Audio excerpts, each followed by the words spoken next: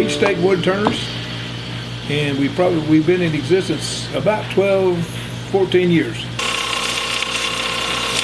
Well, this is a Beads of Courage box, and it's a segmented piece with different kinds of wood that's been glued up, and now we're truing it up so that we can make a smooth surface on it, and then we'll be making a lid to go on top of it.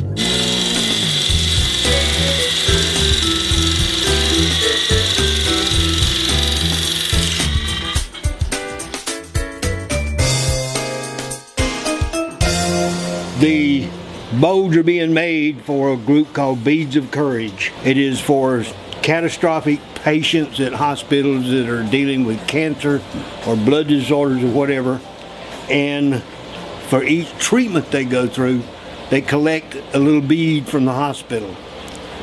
Well, they found out they needed a place for these kids to collect these beads. Therefore, the idea of the bowls. Some of them get as many as 500, 600, 700 of these different beads for different things that they've gone through. And all these bowls are made by volunteers nationwide. All over the country, people are making these bowls that are donated to this organization to be given to the kids at the hospital. Our goal is to make 30, 35, somewhere in that neighborhood of these bowls to be donated this year to that organization to be given out to the kids. Our club is just a loose fit organization of woodturners.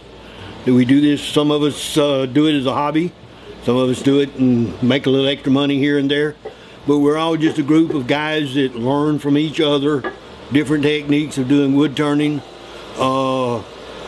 We make everything from fountain pens, ballpoint pens, to bowls, urns, tabletops, anything that can be turned on a lathe.